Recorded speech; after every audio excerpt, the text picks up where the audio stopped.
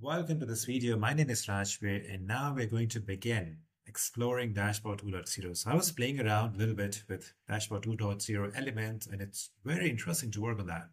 So there are some new features which are not on Dashboard 1.0. So I'm going to explore several features of Dashboard 2.0, which includes some visual gauges and charts, and the UI template, which has been exclusively updated to show various elements.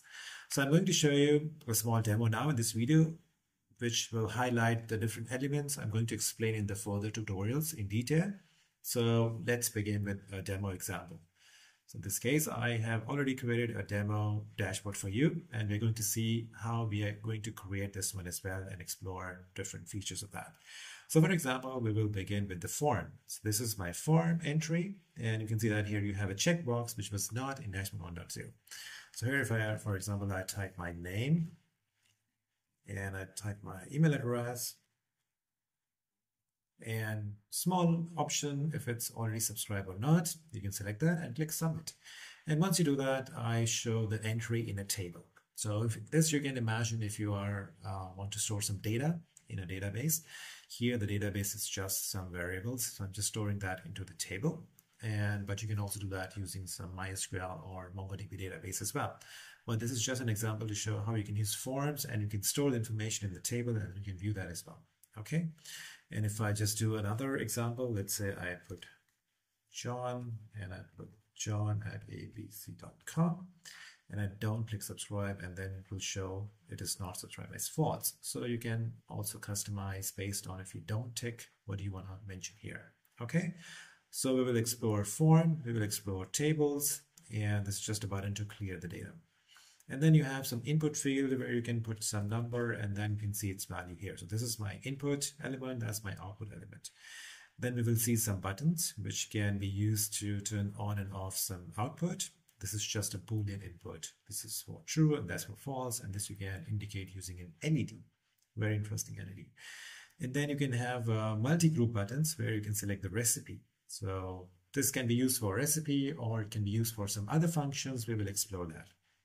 Then you have some input for selecting which entry you want to use, for example, with inlay or without inlay. And based on that, you can also enable or disable the dropdown. For example, if I go for with inlay, I can select which inlay I want. If I don't want any inlay, you can disable that. So how to do that, we will see that as well. And then you will see some sliders, and so sliders are used to change the entry in the gauges or some kind of I forgot the name of this bar, but this bar can change color based on the number of the slider. Okay, so this you can also link to the gauges. So you have half gauge and 3x4 gauge. We will explore properties of these gauges as well. These gauges are quite new since today. And then you will see some charts. So here you can see the values coming randomly, and based on the time, you can see the value of the chart. This is just a simulated value. You can also further on learn how you can take the PLC data or some data source and you can display that in this chart. And there you can see this markdown. This is a new feature in Dashboard 2.0. So it makes it very easy to display data on your dashboard using markdown. And you can also have a link here, which I just link that to the website Code and Compile. So you can see how you can make hyperlinks in your dashboard. And this is similar to chart, but here instead of single value, you have double value. So you can visualize two parameters on the same chart. So here you can see sensor value 1, sensor value 2. It's kind of like a comparison in the same chart.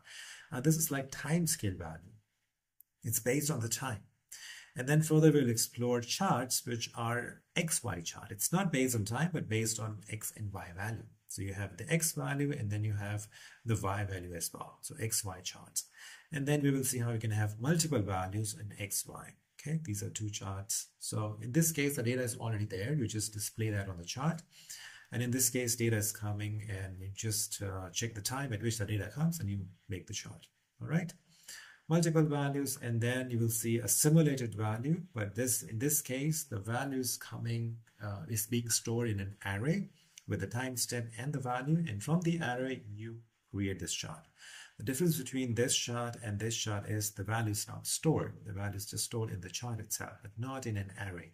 But here we are storing the value in an array. So here you can also see number of records being stored, And here I'm storing 100 values, and then I start again from 0. It's just an example. Okay. Furthermore, you will see how you can create bar chart. And this is just the comparison of two values which are randomly being generated here. And then you can also display the value if you have already stored somewhere, not like a random. So you can see the comparison in 2022, 2023, and 2024. Okay. And these three, you can imagine this is coming from this type of the group, multi-button group. Okay. And then you can compare the value. So basically you are sending the value in an object. Then we will explore a template node. In template node, we can add view components. This will make it very easy and very interesting to add some components which are not in the nodered library. You can have a lot of more components. So here I just have a slider which I'm using here, and you can see that these are the two bars which are following the value of the slider. And that's my circular gauge, which is also following the value of the slider. So this gauge is not present in the nodered, but you can use the component library of view to create your own components. Similarly, this is also not present. So I just showing you two elements which I created dynamically and which is behaving dynamically. And I created in the view components. I'm going to show you a small code for that.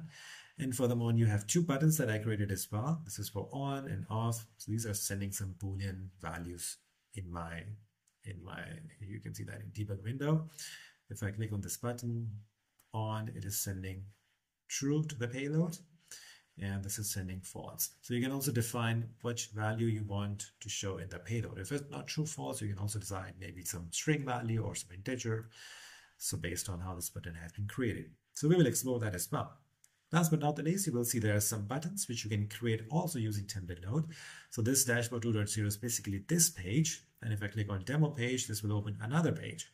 And on this another page, you can have a specific button called My Action 2. So if I click on that, I can show you it's saying button click from demo page. Okay, so this was actually here. So if I go back to dashboard 2.0, it will bring me to this page. And if I click on My Action 1, you can see it says button click from dashboard 2.0 page. So you can find out the ways to create customized button which remains on the top of your page. So maybe this you can use for login, logout, sign in, sign out, or any other information that you want. You can bring it from here. And on the left side, you can also see a sidebar from where I can also navigate to different pages. You can see the full page name here. This is the page. And once you are inside different pages, you can see the notification on your debug node about details about the page.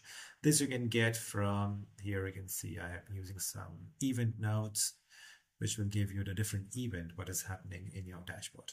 All right, so we will explore all these nodes and how this dashboard has been created step by step. So we will explore various slides. I can show you. We will begin with the first example, which is form, and then we'll explore tables and input-output elements, line charts in time scale, and then the linear line charts, multiple values in time scale values, and then we will see bar chart, categorical, and how to create that.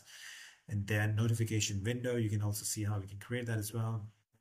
And then we will explore markdowns, how you can use markdowns, and then template nodes. And after that, we will do some event nodes and some exercises so we can create some small dashboard for you to practice your skills. So in the next video, we will start with form nodes. And to begin with dashboard 2.0, it's very important that you should install that. In this case, go to the manage palette and just type in the install dashboard 2.0 and maybe just type 2. Let's see. There you can find, basically it's from FlowFuse. So maybe you can just try FlowFuse. And now you can see that node-red dashboard, it's dashboard 2.0. So just install this node. This is already installed in my case. Here it is installed. I'm using version 1.8.1. So make sure you install that, and then you can start with the next tutorial. And one more thing you can also install, which anyways I will tell you later, but here I have this node also installed. Node-red dashboard 2 UI LED. So dashboard 2 has a specific node for LED. Dashboard 1 has another specific node which works only with dashboard 1. So make sure you install for dashboard 2. So just these two nodes, nodered dashboard and nodered dashboard 2 UI LED. Make sure you install these two, and then let's see you in the next lesson. Until then, have fun. Bye bye. See you.